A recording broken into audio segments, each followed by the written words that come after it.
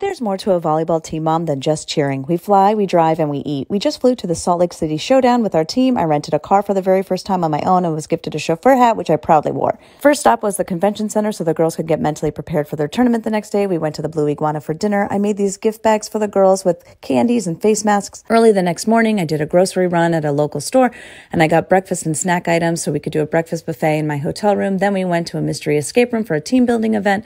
These girls worked so well together, and they solved the mystery with only 2 minutes remaining. They then headed to my hotel room for a snack buffet for the tournament. Here's my daughter serving. The moms and I went to Hall Pass to get dinner for the girls. A big snowstorm hit. Some of these California girls had never seen snow in their lives. While we waited for the weather to clear, we got Jersey Mike's for lunch. Here I am taking the girls back to the tournament. The fresh snow on the mountains was just breathtaking. The girls kept winning in single elimination. We almost missed our flight, but we rallied, and we can't wait to do it all again in Reno.